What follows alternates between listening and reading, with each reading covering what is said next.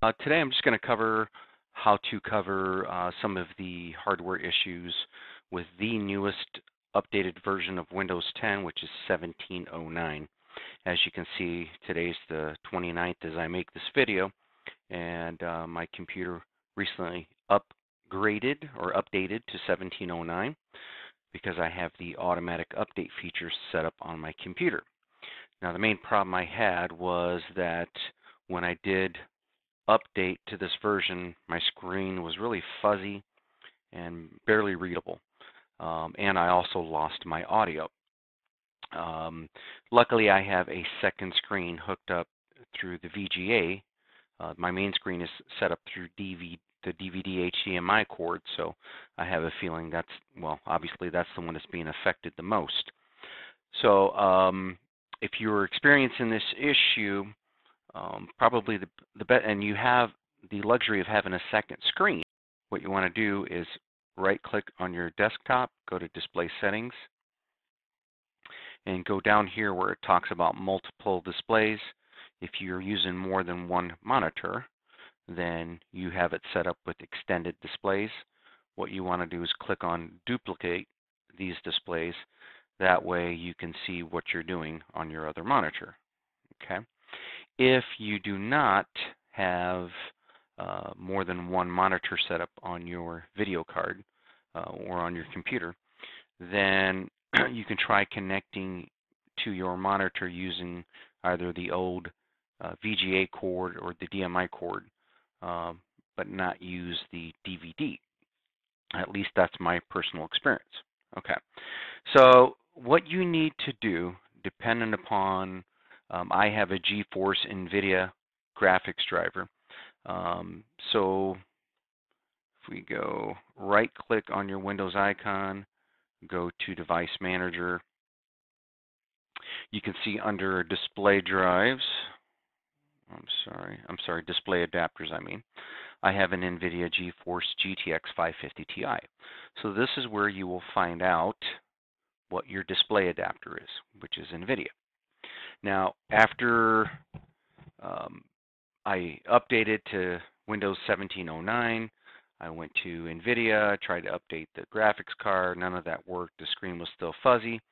So ultimately, I had to end up uninstalling the Windows updates. Well, it's not a good thing to remove the updates because it's better security and better options.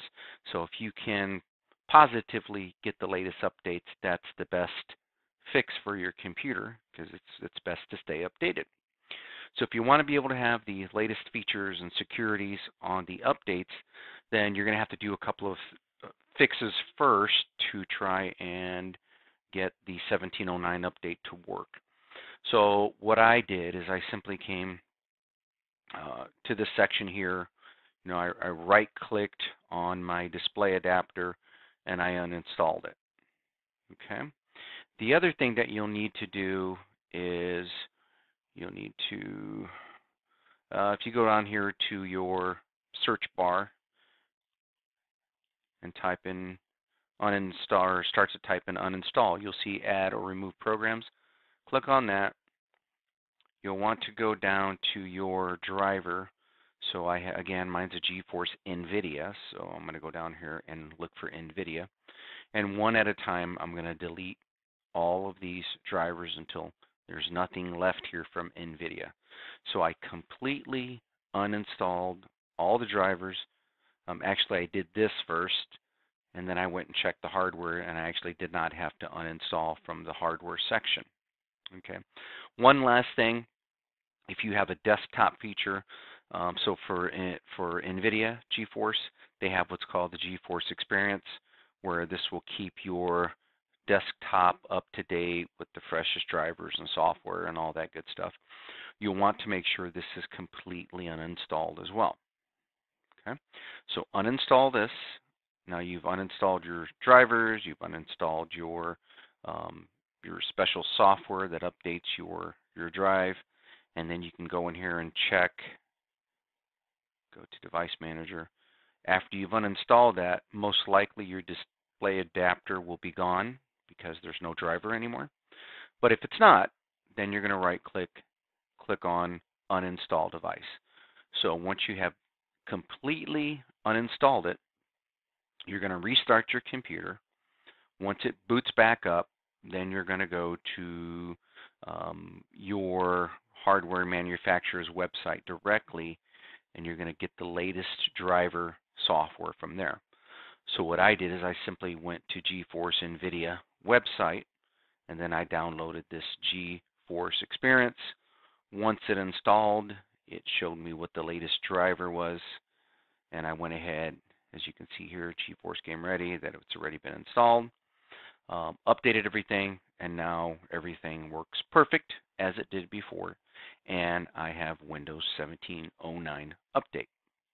Okay, if this does not work with your particular driver for some reason, and you've uninstalled everything, you've tried to reinstall it, and your screen still remains to be fuzzy, then unfortunately you will have to go back to the previous version of Windows until there's a fix or driver solution for 1709. I would imagine it's probably going to take maybe a month or two for the hardware manufacturers to make sure they're up to speed, because they'll get a lot of feedback from people letting them know it's not working. If you have to go back to a previous version of Windows, then you're simply going to go down here to the search bar again, and you're going to go just type in restore. Oh, I'm sorry. You're going to type in recovery. And as you'll see up here, it says recovery options. You click on that. There's going to be three options here. The one you want is in the middle, where it says go back to the previous version of Windows 10. So you just simply click on Get Started,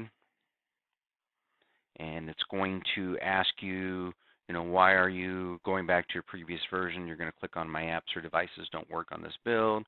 Click on Next.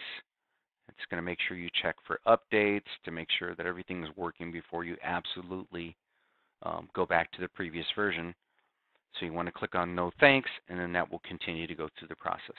I'm not going to do it because, of course, I'm not going to go back. But a couple of things that you want to make sure that you check before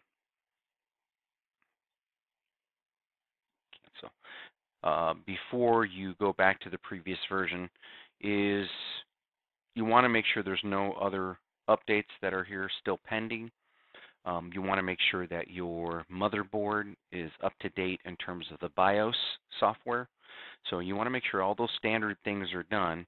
And if you've exhausted those, then you just go back, or you just don't want to mess with any of this, then you can go back to the previous version of Windows. Okay? So I hope that helps you out here today. Have a great day and good luck.